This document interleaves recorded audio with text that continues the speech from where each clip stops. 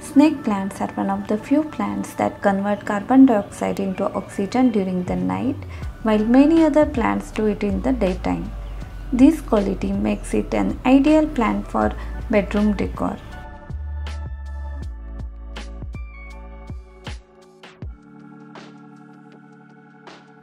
Today I am going to talk about snake plants. They are easy, adaptable and beautiful.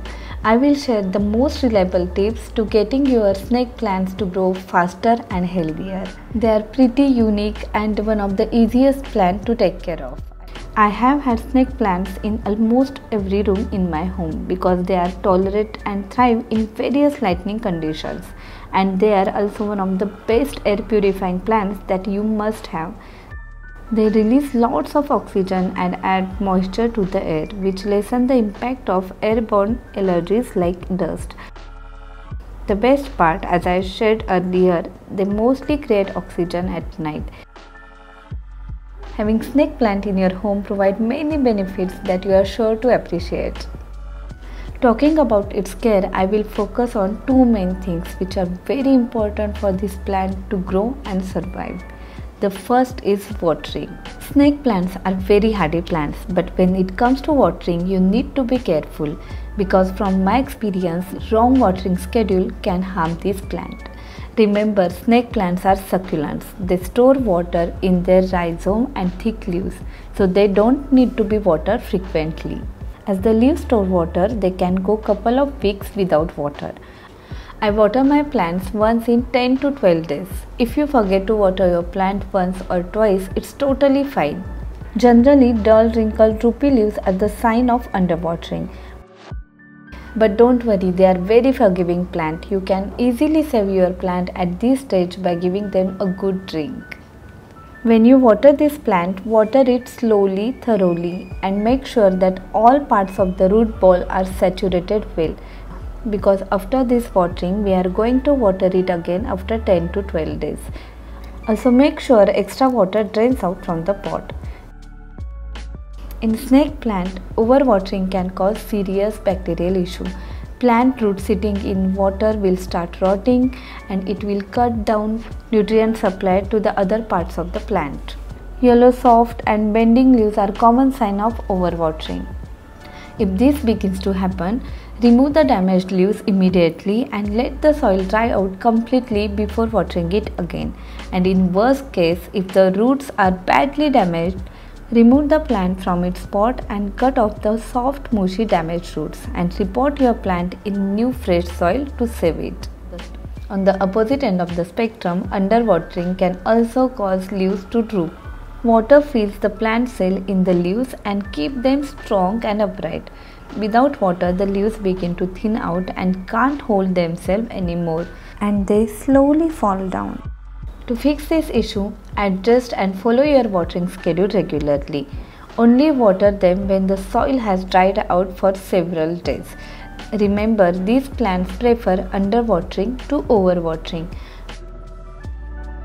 After watering, second essential thing is use of proper potting mix. Like succulents, snake plant love chunky potting mix containing pumice, perlite or sand to provide the drainage they need.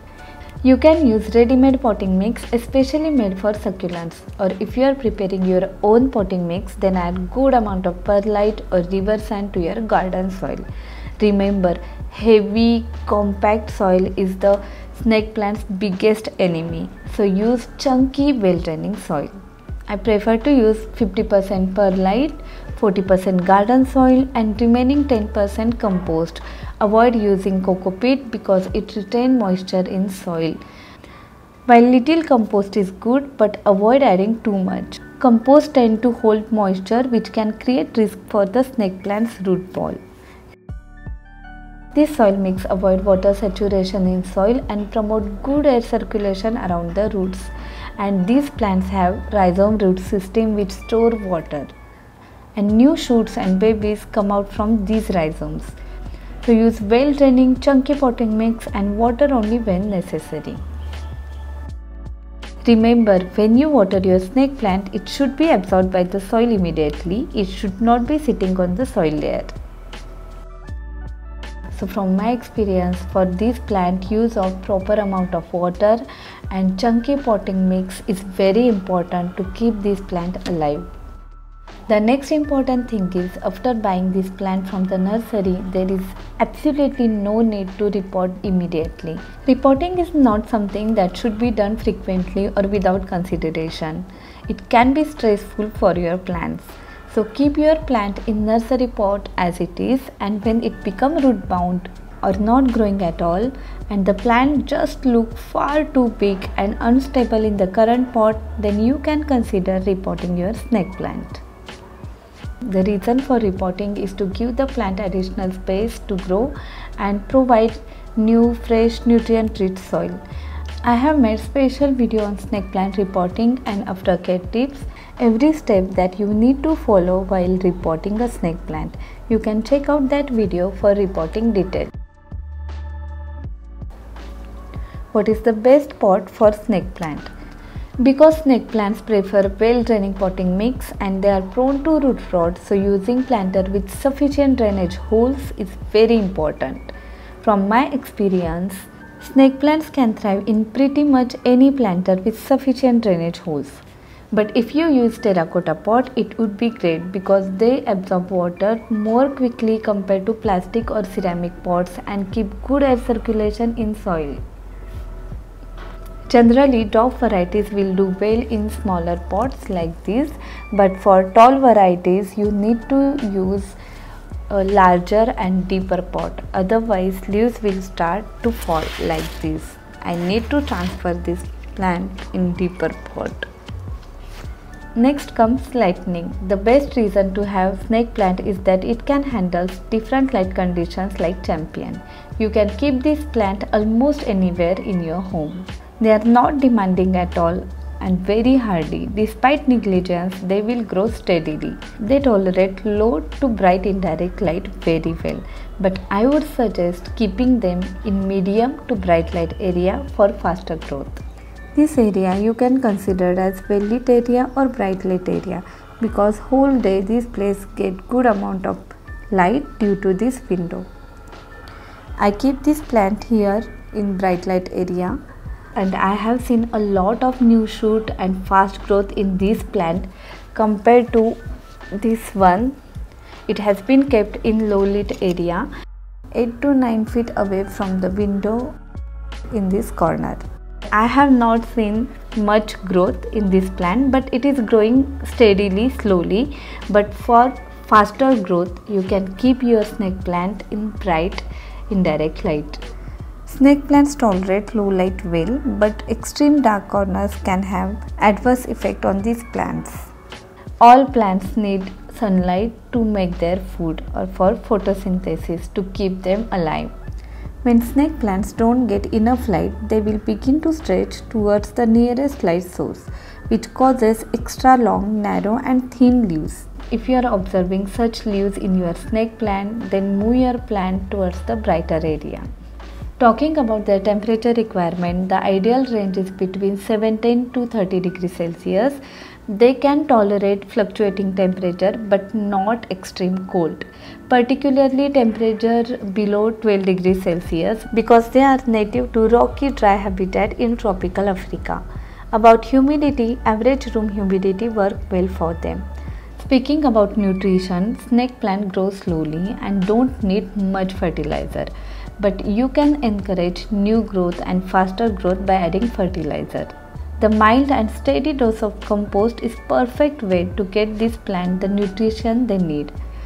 Mix it in with the soil when you pot your plant and then add thin layer of compost every year during the early spring.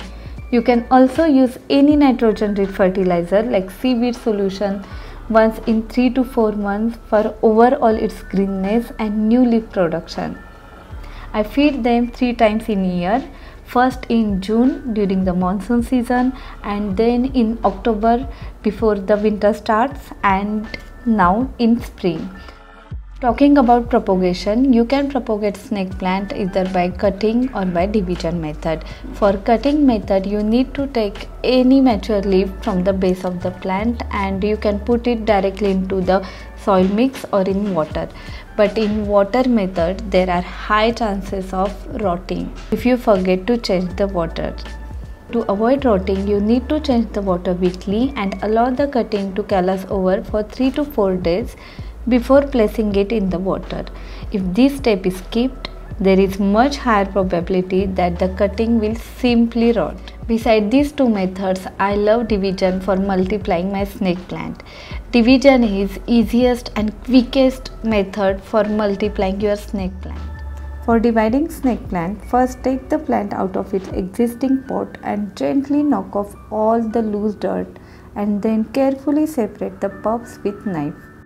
You can keep 2 to 3 pups together or separate each individual plant into its own pot. Try to keep as many roots as possible with each pup.